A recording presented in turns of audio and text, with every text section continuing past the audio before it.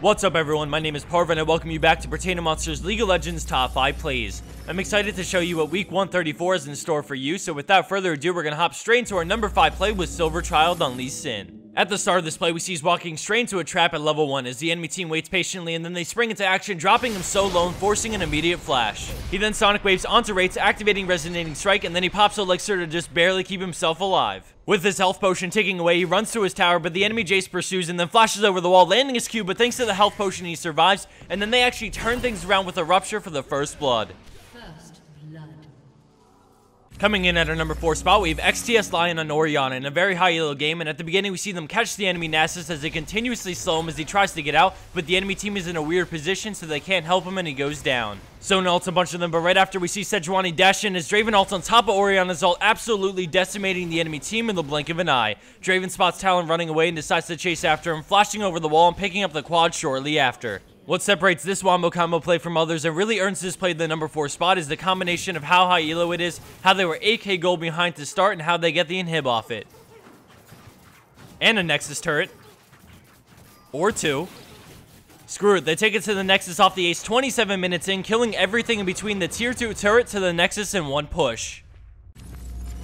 Scoring in at our number 3 spot is the Proxx on Ezreal. We start things in a fight at Dragon as we shift our focus to Ezreal, who's being dived on by Blitzcrank and Alistar. He sneaks in a Q, but then gets pulverized, but a great barrier keeps him alive as he runs back to his team and gets a little helping hand from Alistar, then turns around to finish him off. Now we see Annie coming in with her stun ready, so he Qs and Arcane shifts away, dodging the Blitz hook as we speed it up a little bit, and we see Annie and Blitzcrank go on the hunt, looking to catch either Ezreal or Syndra. He pumps a lot of Mystic shots into them and always makes sure to keep his distance, using preventative Arcane shifts to make sure he doesn't get caught by any of Annie's spells. With them closing in fast, he quickly reacts with an Arcane shift to dodge both Tibbers and the hook into an immediate flash at a range of Annie to keep him alive. Tibbers tanks the tower so they opt to dive, which forces him to keep running because a single Annie spell can mean death. He then beautifully eased into his ultimate, scaring Blitzcrank away and still perfectly staying out of range of Annie as she just barely misses her W. He continues to run away as Annie pursues, and he makes sure to keep on landing those Mystic shots because every time he lands it, it reduces the cooldown on all his spells by 1 second, and this in combination with blue buff keeps his Arcane shift up more often and his mobility better.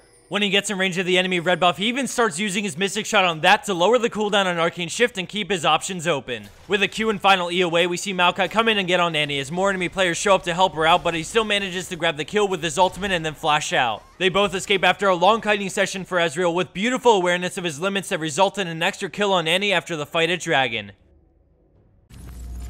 Coming in at our number 2 play, we have Massinho on Nunu, and at the start we see him duking it out with the enemy Thresh when he narrowly escapes the slow from the box as he retreats back, knowing 2 more enemy players are on the way.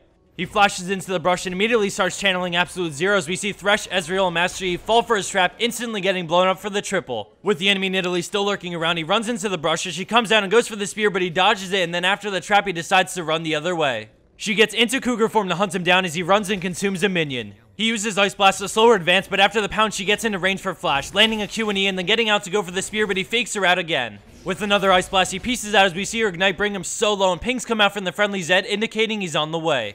He dodges another spear and then goes back into the brush, completely juking her out and allowing for the consume as Zed finally shows up just in time as the final Ice Blast allows for his escape and the 4th kill in this fantastic play.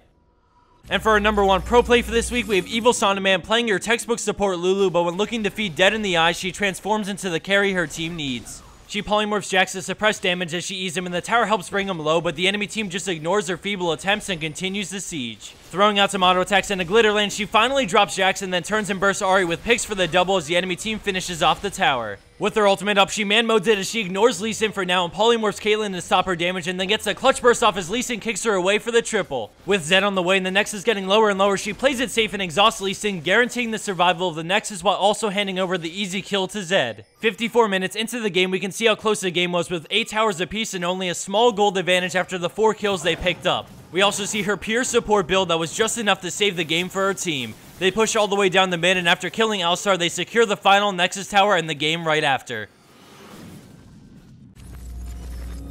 And for the bonus clip of the week, we have JasperSnail and Janna with some of the most clutch level 1 Janna plays I've ever seen. I'm sure you guys will like this clip, so watch closely, enjoy it, and thanks again everyone for watching episode 134 for League of Legends Top 5 Plays.